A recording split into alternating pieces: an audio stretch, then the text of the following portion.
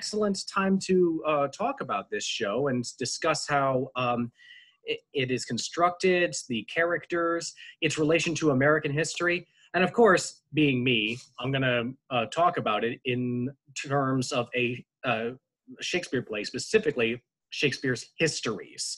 So we're going to talk about that. We're going to talk about the what a history play is, how Hamilton, I would argue, is part of the history play tradition. And as the show itself posits, who writes history, who lives, who dies, and who tells your story. So we're going to start off, I'm going to get an informed opinion about the show, who better to discuss it than the president?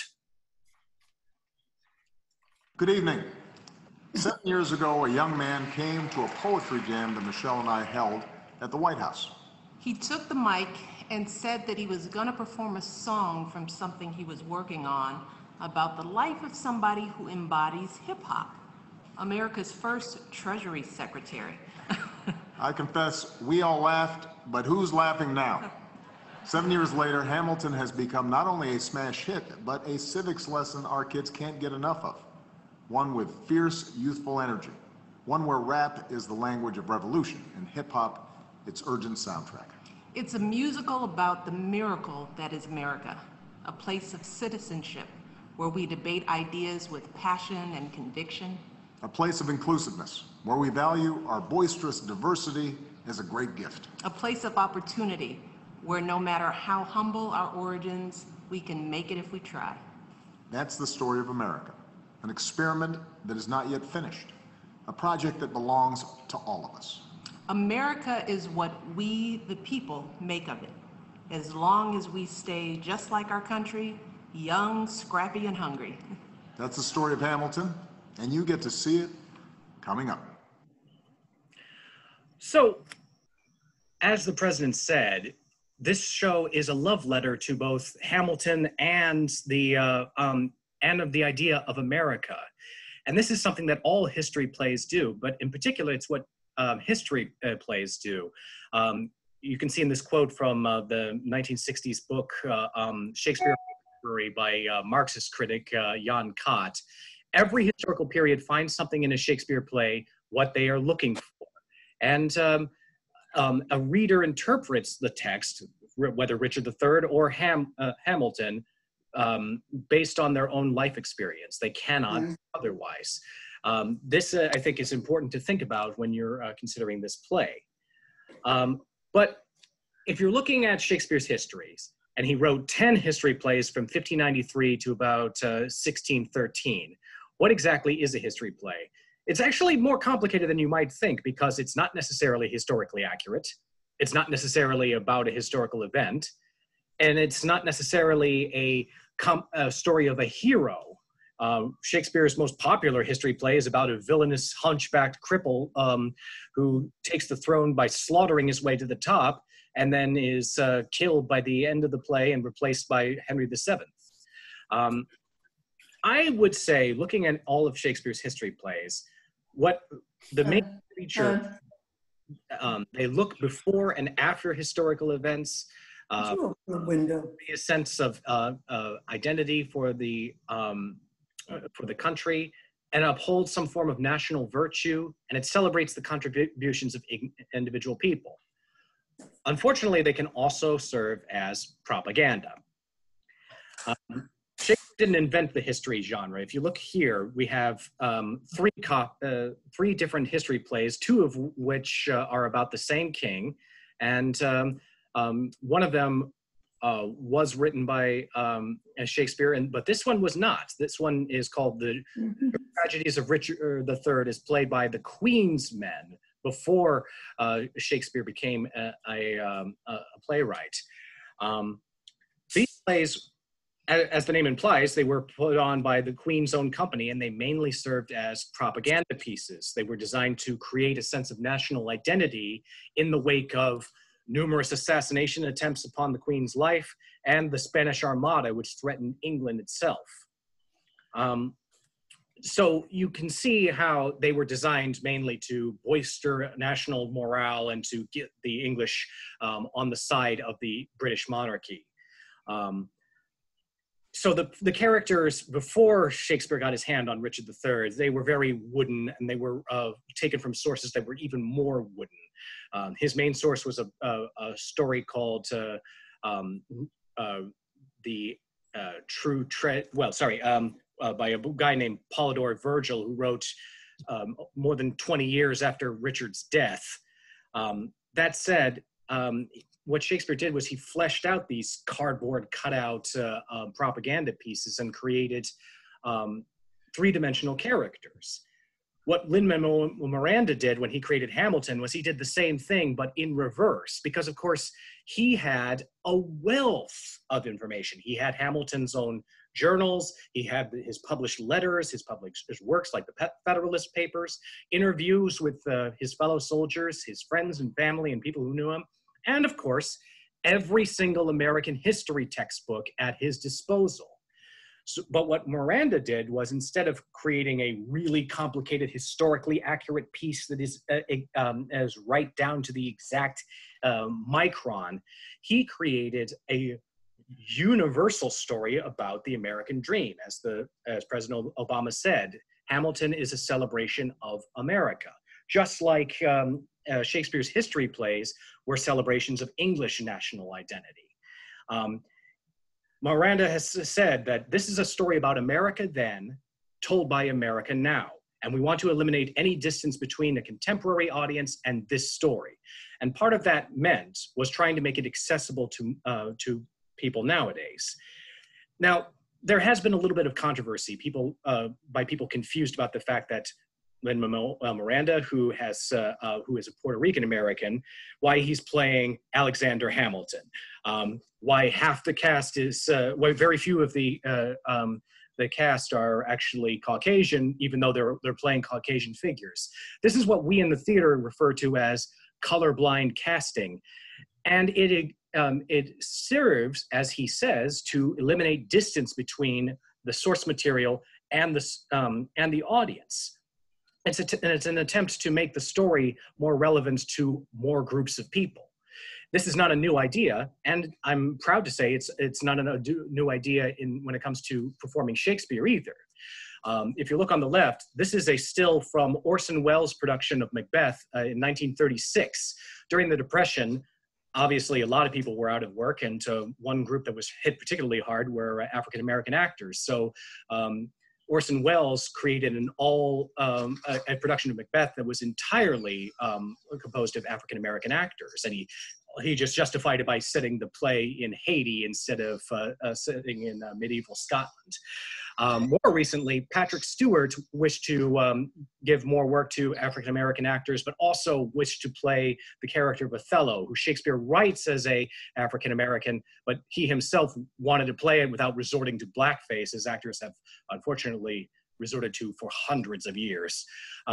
His solution was what was called the photo-negative Othello, where Patrick Stewart was the only white man on stage and all the traditionally white roles were played by African Americans. You can see how in this particular case, it gets the audience to think about the prejudices that Othello goes through. We as the white audience members might think about the persecution of African Americans as we see a white man persecuted by a bunch of people who are a different color. Flipping it on its head gives it a different context and hopefully engages the story. As I said, there are controversies about the show, especially recently with the controversy of Black Lives Matter and the ongoing debate about police brutality and systemic racism in our country. People have often pointed out that Hamilton is not a perfect figure. He was, in fact, he did not own slaves, but he did help procure slaves for his wife's family. And people have rightly questioned whether we should be celebrating in this man or figures like Thomas Jefferson or Washington in light of their slaveholding past. Manuel Miranda defends this statement by saying, first of all, every character in our show is complicit in slavery in some way or another. You cannot tell the story of American history without addressing this. The show does not shy away from the question, but it does smooth certain aspects away in order to make it a more tightly compacted story. I would argue that it is perfectly legitimate and appropriate for us to try and separate the actual history of the founding of our country with the story that he is trying to tell. Again, with Richard III, I am well aware that the real Richard of Gloucester was not a hunchback, probably didn't kill his nephews, was nowhere near the villainous psychopath that Shakespeare dramatizes, and yet I still see merit to the story of that Shakespeare produces. Even though it was started as a propaganda piece, it is a powerful story about the abuses of power. Just like Hamilton is, though it does not get every historical detail right, it is intended to be a celebration of Americans' ideals, and to give hope and inspiration for people to continue fighting towards those ideals, even though we have yet to realize them. What do I mean by American ideals? Right there on the screen. We hold these truths to be self-evident that all men are created equal. We all know that when Thomas Jefferson wrote those words, he actually meant white male property owners. But those words have been challenged and redefined through the centuries. And a show like Hamilton can show us where we came from and where we still have to go. So this is the virtue of the history play. It is not intended to be a historically accurate depiction, but it does celebrate the ideals of a country and help inspire us to continue to fight for them. Now, the character of Hamilton is fascinating because, as the Bard says, one man in his time plays many parts, and every scene of the musical, he plays a different role. So let's go over some of them, and I'll highlight the similarities to certain Shakespearean archetypes. First off, when we first meet Hamilton, he is an immigrant. He was born in the West Indies. He emigrated to New York. And then knowing that he had little prospects, he becomes George Washington's aide-de-camp, which basically means his secretary. But this was an extremely important position because his job was to write to Congress, making them aware of what was happening during the war. So when when Washington soldiers were resorting to, for instance, bandaging their feet with cloth because they didn't have shoes, or eating their own horses, Hamilton's job was to tell the Congress that we need more help and we need resources. So it was extremely important. He also helped to command during the Battle of Yorktown, the final battle of the Revolutionary War. Hamilton, I think, during war resembles Shakespeare's Hotspur, a young, fiery young soldier who attempts to overthrow the throne of England and is eventually defeated by King Henry V. But everybody, including the king himself, admires his bravery and his convictions. After the war, Hamilton becomes a pioneer of American government. He becomes the first Secretary of the Treasury, where he was instrumental in creating America's banking system. This is why he's on the $10 bill. Looking at the slavery debate for a second, Hamilton was a member of the Manumission Society, a group of people that wanted to phase slavery out gradually so that it wouldn't result in the ruination of the Southern planter class's economy. It's possible that Hamilton's banking system was an attempt to consolidate America's wealth in the banks in order to create economic relief so that hopefully it would be possible to relieve slavery without resorting to civil war. But that's just conjecture. The point is that his banking system was in direct opposition to the slaveholding planter class in the South. And that's why Thomas Jefferson is an antagonist in the show. But what I want to talk about is his similarity to a Shakespearean character in Shakespeare's final history play, Cardinal Wolsey in Henry VIII. I know a lot about this character because I played him back in 2008. In both cases, both men, Wolsey and Hamilton, control the finances of the country, and they receive a lot of abuse and a lot of enmity because of that. If you look at this painting, if you see the courtiers on this side, you see those jealous, envious, furious faces. This is how Shakespeare dramatizes the relationship between the king and the cardinal. In Hamilton and Henry VIII, the king and the president seem utterly aloof, utterly blameless, and utterly unassailable when it comes to criticism. It's Hamilton and Wolsey who in their respective plays are brought down. And they both are brought down by financial scandal, real and imagined. So what I love about both plays is that when the characters are confronted with political scandal, they have this beautiful, image-rich soliloquy. In Hamilton's case, he sings about a hurricane. It's not always made clear, but Hamilton's house was destroyed in 1773 by a hurricane in the West Indies. This was particularly relevant to Lin-Manuel Miranda because his parents are Puerto Rican, an island that is continually ravaged by hurricanes. In fact, he famously said that he would perform Hamilton at Congress's house if they could provide financial relief to Puerto Rico after their most recent hurricane. Hamilton regards his political scandal when he was found out and accused of embezzlement as being in the eye of a hurricane. And this is what leads him to write the Reynolds pamphlet. In Wolsey's case, when he is found out that he was actually bribing cardinals in order to become the Pope, he compares himself to a setting sun, saying, "I have touched the highest point of all my greatness, and from that full meridian of my glory, I haste me to my setting." These scandals end Hamilton and Wolsey's careers, but it does not end their lives. For that, we have to look at the duels between Hamilton and Burr. Or, in Shakespeare's case, between Hotspur and Prince Hal. There have been articles written that compare Burr and Hamilton to Hotspur and Hal before.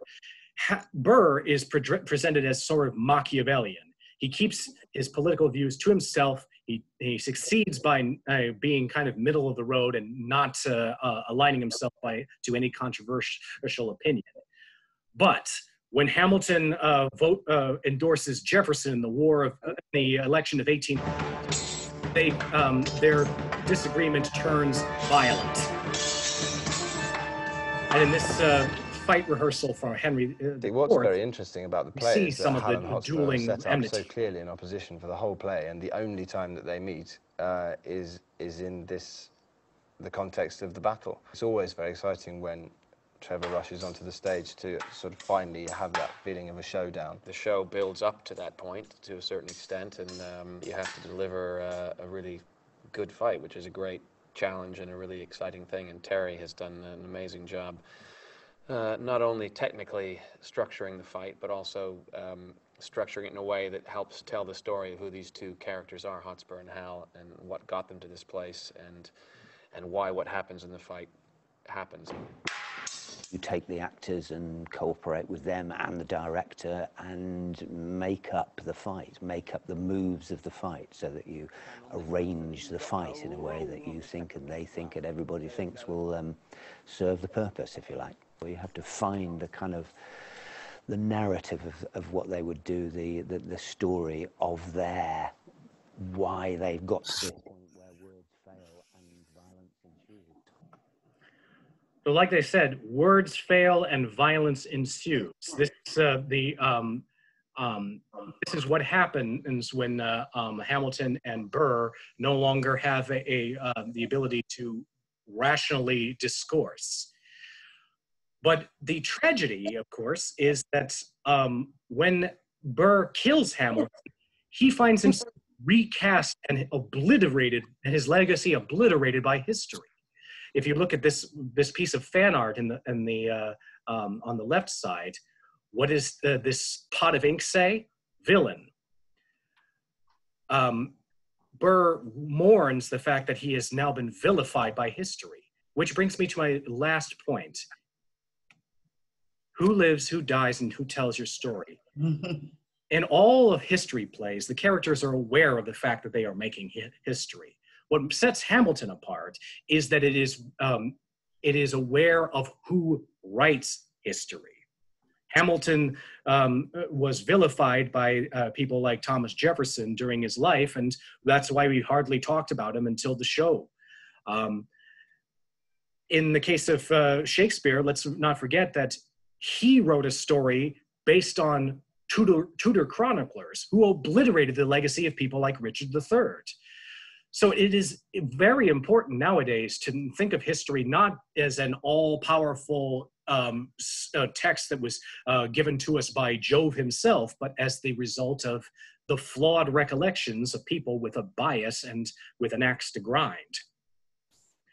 My favorite example of this, and I'm not going to play this clip, I'm afraid, you'll have to look for it yourself, of how history is retold in the show is in the song Satisfied, where Angelica Schuyler, where first we see this wonderful meeting between Eliza Schuyler and Hamilton at a dance.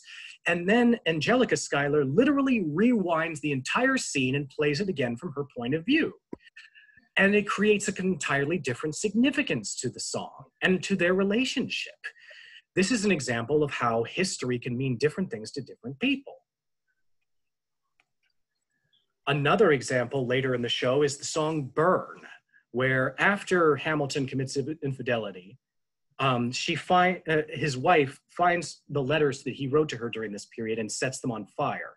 This was based on something that, on the fact that no letters or correspondence survive. Lin-Manuel Miranda admitted that he was aware of this fact, and we don't know whether they were lost to history or Hamilton kept them or they were lost or if they were literally burned, but it is an important dramatic device because the narrative changes once those letters are destroyed.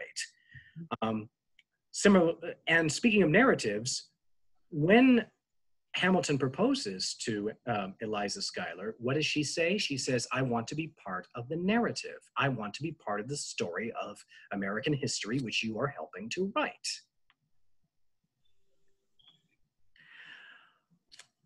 The most dramatic example of history being written in a kind of chaotic and unexpected ways is the way that Washington talks about his legacy. This is a little bit of art that I created myself. Washington reminds me when he talked in the song, History Has Its Eyes on You, he says, you have no control over who lives and who dies and who tells your story. Washington is acutely aware of this because he doesn't know the end of his own story. Is he going to succeed the Revolutionary War or is he going to fail?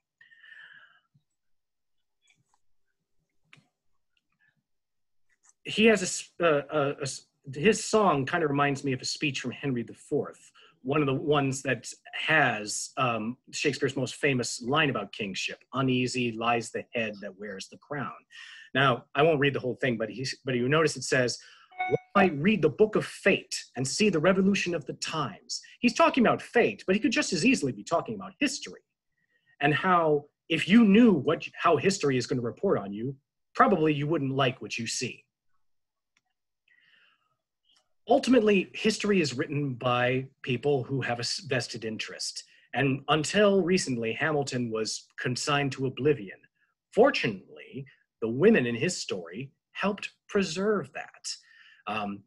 As we see at the end of the show, Eliza Hamilton collects all his letters, interviews his fellow soldiers, helps raise funds for the Washington Monument, and starts the first orphanage in New York City, which helps perpetuate his legacy. And you'll see Hamilton, this is a function of history to give a sense of immortality to mortal men. And you'll notice in this letter, which that I put on here, this is a real letter, the final letter that he wrote to Eliza before his duel with Burr. I hope for redeeming grace and divine mercy and a happy immortality. The greatest legacy that Hamilton has been given is that his work has come to life by such a talented writer and such a talented cast and such an amazing world-changing musical. So I can think of no better tribute. Is it the most historically accurate tributes to Hamilton's life? No, but it is by far the most inspiring, and I would argue the most Shakespearean. And I'm very glad that it exists and that so many people have gotten a chance to see it. Okay, that is the end of my talk. In just 2 minutes, I'll re-invite you guys for the talk back. Thank you very much for your attention. Very much.